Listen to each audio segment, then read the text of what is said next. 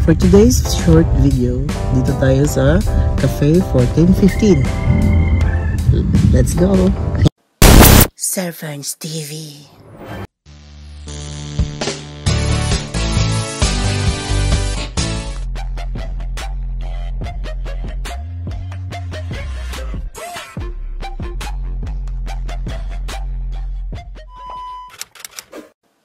Surfer's TV. Hello mga kasana all, welcome back to my channel. It's Surfer's TV.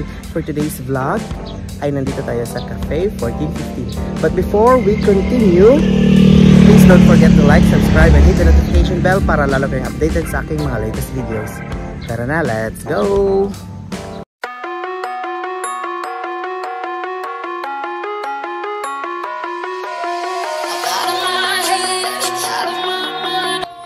If you are on a road trip to Bukidnon, you should try this little cafe located at Damilag, Manolo, Fortich, Bukidnon. The Cafe 1415. Cafe 1415 has a nice ambience surrounded with scenic mountain views, cool air, and a relaxing place away from the crowded city. This is a perfect place to take pictures for your Instagram posts. They offered variety of coffee products such as Americano, espresso, latte, and a lot more. They also have sandwiches, pastry products, spaghettis, and a lot more. So, order muna kami. Hi, Sir Norman! Hello, sir! Hello, Ma'am Net! Coffee muna kami. Hi, Ken! Kamataros, Ken. Hi, ate. What's your best seller? Coffee. Coffee, sir. Cappuccino, sir. Latte, sir. Okay, thank you. How about sa food? Food, sir. When it comes to sandwiches, sir, chicken sandwich, sir. Chicken sandwich. Pasta, sir, lasagna, sir. Thank you. Shout out sa mong friend. May I ask, nga nung 1415 ang ngalan sa inyong cafe? Birthday sa Dokanak ni Sir Manman. Ah, so their children are 14 and 15. Ah, okay. Thank you. So it's a nice trivia that we know that the cafe is named 1415 because the birthdays of the children of the owners falls on the 14th and 15th days. So while waiting for our orders, I'll take you a tour to the place. If you are a plantita, you will fall in love with the plants that they also have here. So the place is located at Barangay Damilag of Manolo, Fortich, Bukidnon. It is 1 hour away from Cagayan de Oro City or 1.5 hours away from Malaybalay City, Bukidnon. Or if you are a tourist from other places of the Philippines and you are coming to Dahilayan, this is also near to Dahilayan. So when you are going to Dahilayan, you can visit here before going there, or you can visit the place after you have visited Dahilayan. The place is very clean and the garden is well maintained. So naat sila mga plants here, mga nice good kayo. Some of their plants also are coming or imported from abroad pa. Mura siya plastic ba? Unsa ni nga plant? Mura siya kuan ba? Unsa man nga plant? Na ignorante sa taan ni ay. Tanawa ko pag nabukad na siya, oh. Unsa ni siya nga plant? Man to mga tao. Sir, unsa ni siya nga plant? Jade vine. Oh. Pwede na ngayo. Magtanong? Bawal? Bawal daw. Ano ka, Sir Bern? Jade vine daw ang ngalan. Makaon ka na?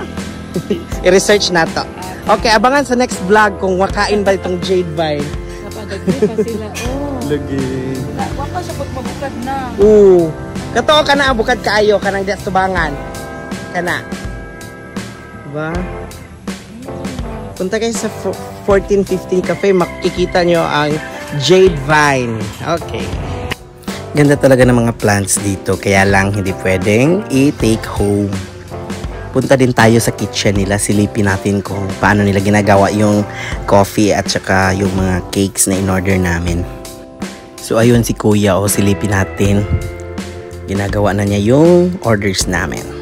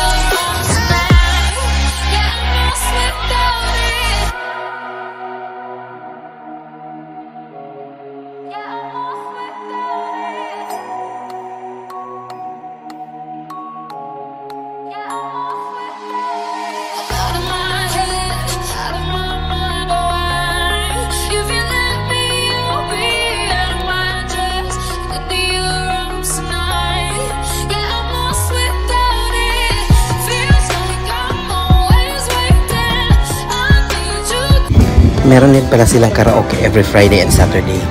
Ay, karaoke na to. Every Friday and Saturday.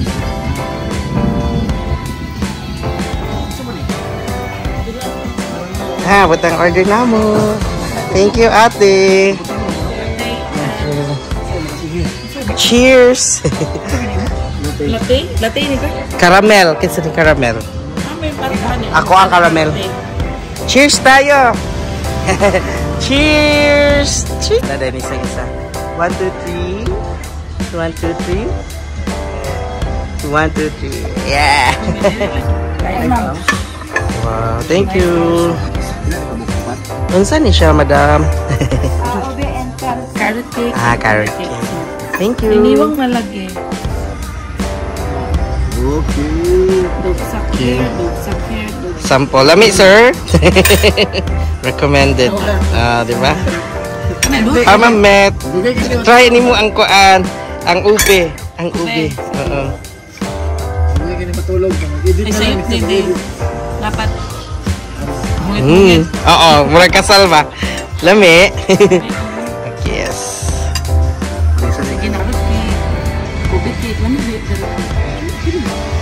Caramel macchiato.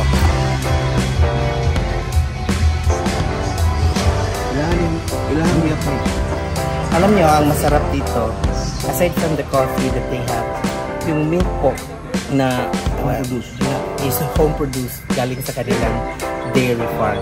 So, I recommend Cafe 1450. So, when nadayo kayo dito sa Manolo, Fortich, come to Cafe 1450. So, ayun, tapos na kami. Uwian time na. And I recommend this place. The Cafe 1415. Good food, good ambience. Fast yung service nila at saka accommodating yung mga staff nila. Well recommended ko to. 10 stars para sa Cafe 1415. This is not a paid ad, pero Cafe 1415, beke naman. And that ends our vlog for today dito sa Cafe 1415. And before we go, please don't forget to like, subscribe, and hit the notification bell para updated kayo sa aking mga latest videos. That's all for now. Bye-bye for now. Servants TV.